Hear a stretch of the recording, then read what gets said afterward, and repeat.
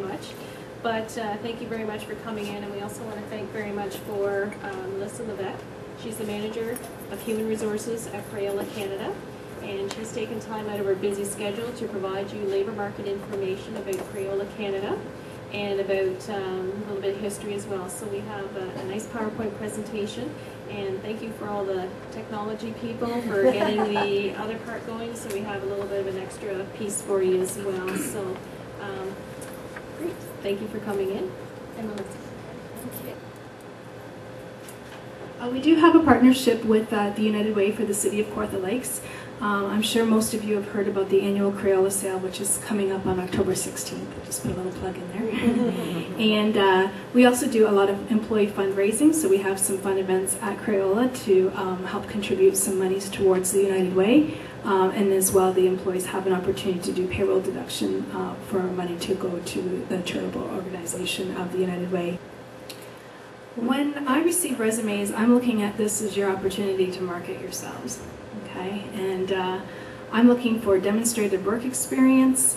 I'm looking for continuity, and if there is a break, I'm looking to understand what that break is and what occurred.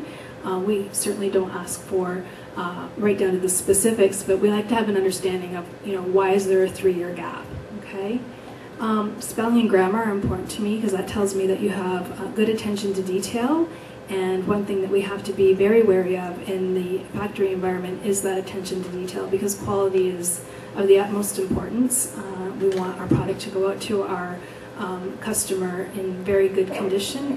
We want to be able to have repeat sales constantly from those consumers. When it comes to interviewing, we are a factory environment, and we do a lot of hiring for the manufacturing aspect of the business. However, we still have an expectation that people will come in for an interview prepared for an interview. And I say what not to wear. So I've had folks come in and see me in ripped jeans and t-shirts with maybe inappropriate, beer commercials or something on the front. Certainly I'm not asking anybody to come in a 3-piece suit, but how you present yourself to a prospective employer is very important. So you need to take that into consideration. So what this is a dry erase board. I have one of these here, so if you don't have one of these, you might want to go get one. They're great for the fridge. So you can use dry erase markers or dry erase crayons on this board. And essentially what we're doing is we're taking the crayons that are already packaged and putting on top of this piece of cardboard, and then clipping it in with another piece of cardboard. And then the board is being stuffed in to the side. So it goes in about here. So these are on a belt. You can see that the belt was moving along as different people at the line were doing different parts of the process. Okay, and then the end product. So this is the marker line I was talking to you about. You can see all the different colors. So there's blue and red and purple and yellow and orange, all in cartons or crates. And what the employees are doing are taking enough of each color to put into the package, and then it rolls down the line. So there will be 2 or 3 of these sections doing exactly the same thing, but the belt is timed to the packages going down, so they are filling the packages that are in front of them. Now these are packages, I haven't seen these in our product room, so I'm not sure. They could have been from a customer special a couple of months back.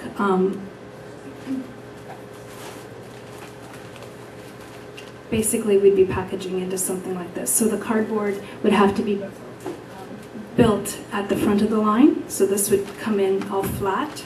So somebody would be putting together, just popping this up and making it square so that the markers could be put in. No problem.